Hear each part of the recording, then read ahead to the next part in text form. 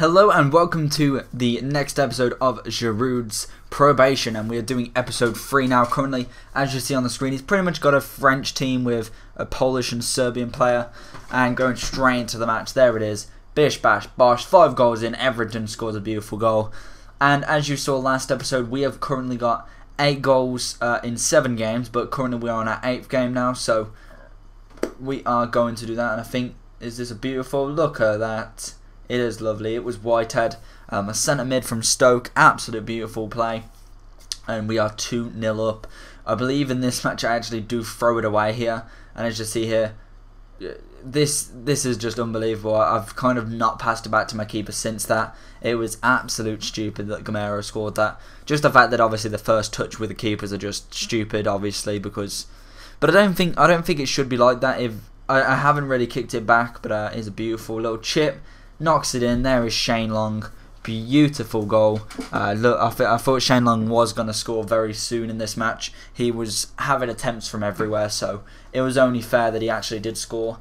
And another goal here. Quite easy, but very lucky on the rebound to however you pronounce that guy's name.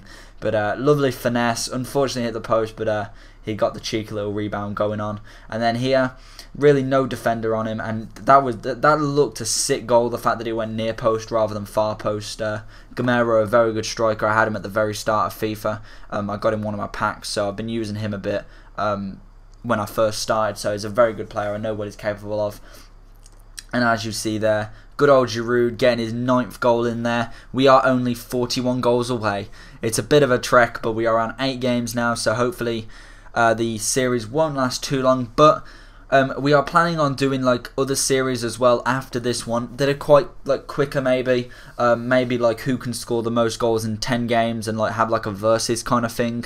And there's another goal by whoever that is, but maybe like a kind of like one like that, or a keeper kind of challenge, like who can keep out the most goals in 10 matches, and obviously we can like have some point kind of system. And here we've got, I don't really know what kind of call this. I think it might be an MLS. It looks, that's how I'm thinking now, just looking at the name and looking at the players.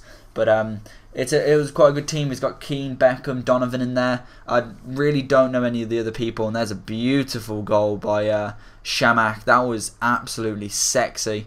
Beautiful chest, and then he volleys it past that keeper like it's nothing. That was a good goal, I have to admit. As you see here, lovely ball over, chests it away from the defender, and then volleys that straight into the net. Beautiful. As you see here again, played it back to him by accident. Runs past all my players, shouldn't have been allowed to do that, and obviously gets his goal for it. As he does, he tries to do a sprinkler behind my player, but my player's not having none of it. He is stealing the limelight of him. But here again, defending was so poor. He just runs through and he just strikes, and what can I say? And here he gets the sprinkler. Quite correct as the guy in the front getting that a bit late.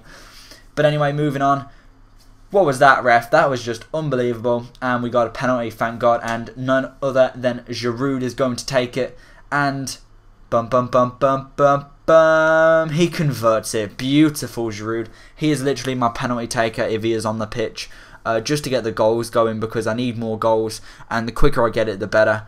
That is the whole point. And Giroud has not missed a penalty yet for me, and that was a beautiful goal by De Veo. He's got his hat-trick for him now. But Giroud has not missed a penalty, which I'm quite happy to say, so it is all good for him. Hopefully you are enjoying these Giroud episodes as well. I find them quite good, and it seems like on the first episode it got a couple of likes. It did get a dislike straight away. Well, not straight away, but that was the first thing that someone did. But I thought 2 likes, that would do me, and unfortunately that was a great header by Tirift or something like that. But I thought it's a good series. I got to admit, I've put effort into this series, so I thought I'm going to continue it, and it is going to be hopefully a decent series. And again, beautiful touch by, I think that was by Shamak, yeah. Hits the keeper, it comes back off of me, touches it. If you watch his touch, I believe we've got it. Oh no, we haven't. And there's just a cheeky little pass around the keeper by Dijaga. He's the Aston Villa right wing, I believe, or right mid. I did that just because I was getting annoyed and I wanted to try and bring it back, so a virtualize if you didn't like that. And here we have a Prem team with Friedel, Gibbs, Dunn, O'Shea, Johnson, the Spanish geezer, Mikel Cano or something like that, I think it is. Some good players in there. Shamak getting the first goal in 17 minutes though. He's quite a good player. We are on 11 games currently, as you can tell. And here, Cano knocks it. It's a keeper. And then Trapped. I can't pronounce his name.